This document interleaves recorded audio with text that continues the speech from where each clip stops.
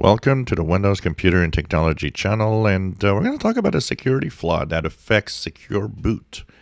And at the same time, we're going to talk about what's secure boot, how to check if yours is on or not, and we're going to explain the differences when it's on or not, what does it mean for your security.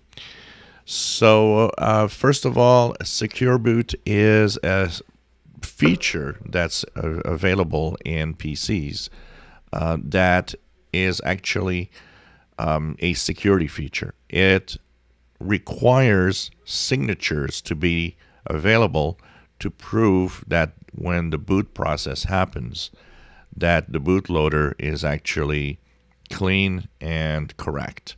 That means that when it's on, you need to have an officially signed bootloader that will confirm that it's intact by the manufacturer, by Windows, and so on.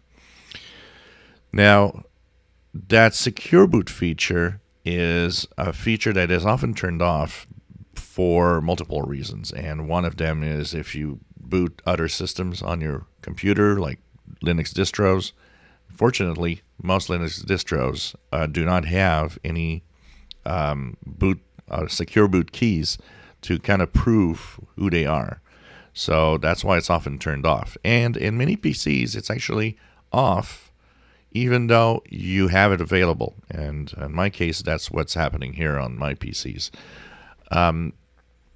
So if it's off, that means that you are vulnerable to some attacks that could actually exploit the boot process of Windows, in which malware is there at the beginning.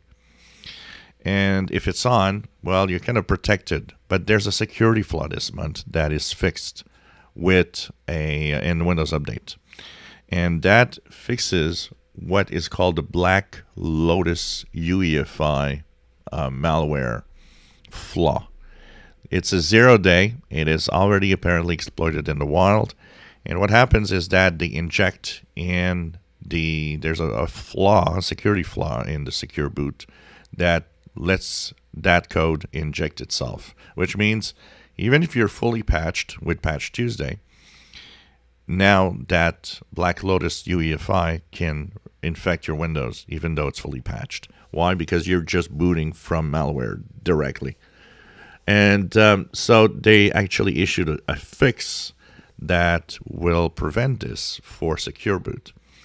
Now, if you want to know if secure boot is enabled on your PC, what you could do is go into the search and type msinfo32.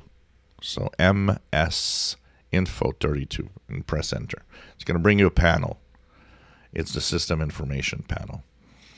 Here, you can check secure boot state. And you see here on my computer, it's off. And it's off because there's no keys that have been attributed to this particular PC. So in my case, that's why it's off.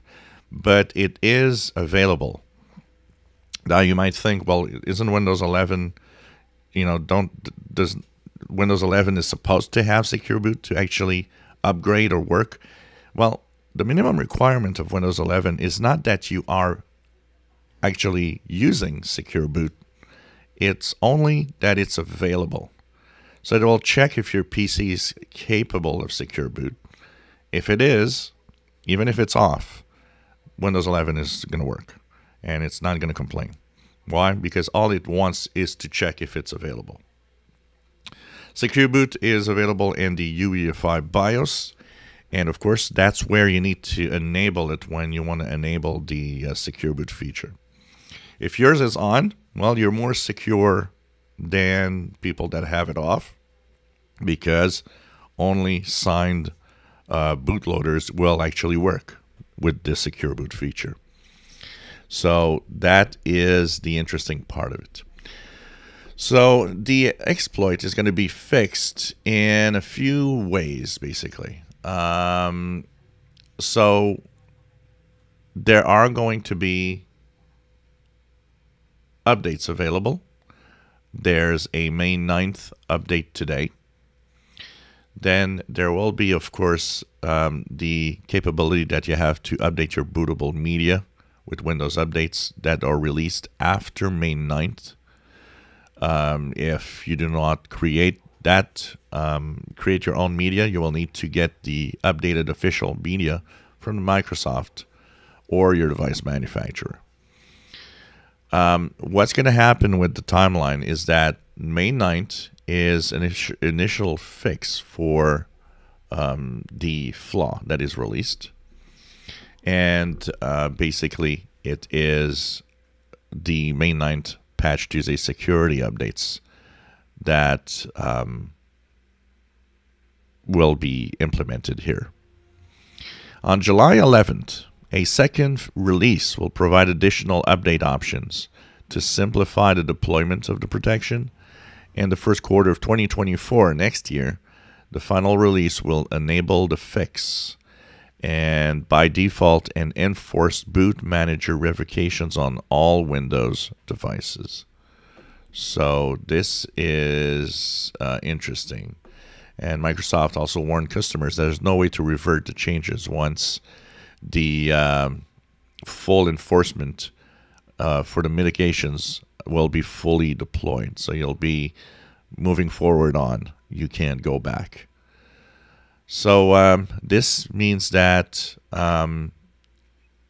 if you are using Secure Boot, all of those features are going to be turned on in somewhere in early 2024 and protect you from the BlackLotus malware or UEFI malware.